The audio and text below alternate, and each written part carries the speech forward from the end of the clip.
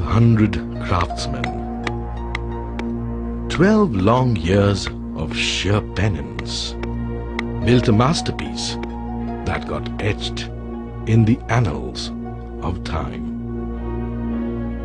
The Sun Temple of Konark.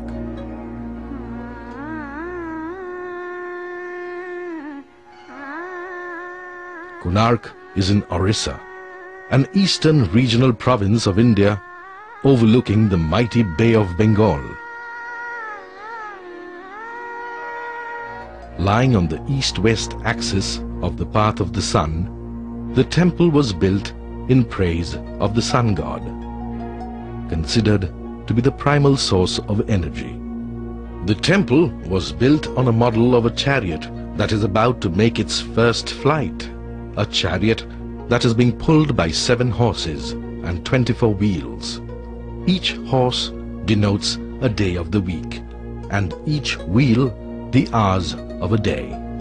Made in black stone, its walls adorn intricate designs and a rich variety of motifs.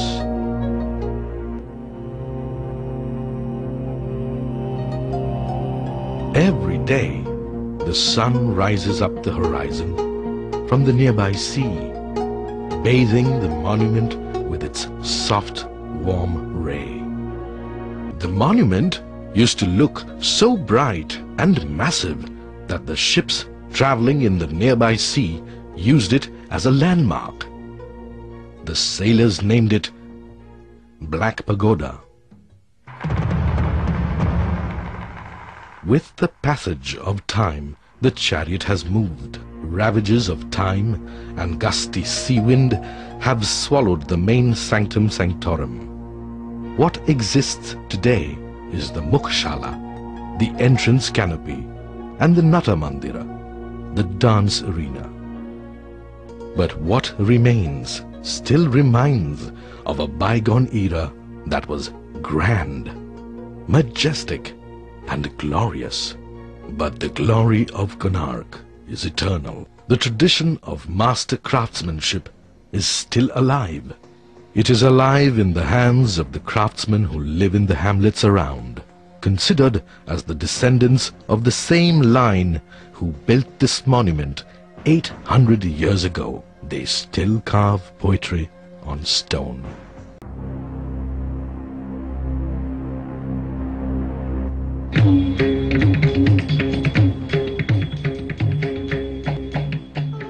Konark's heritage is alive in another form too, Odissi dance.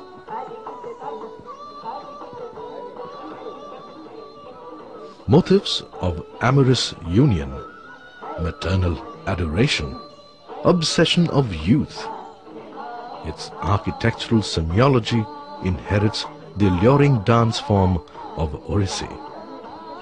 Contours on the stone manifests the nuances of dance silhouettes. Konark depicts the form. Perhaps this is the only confluence where performing art meets architecture.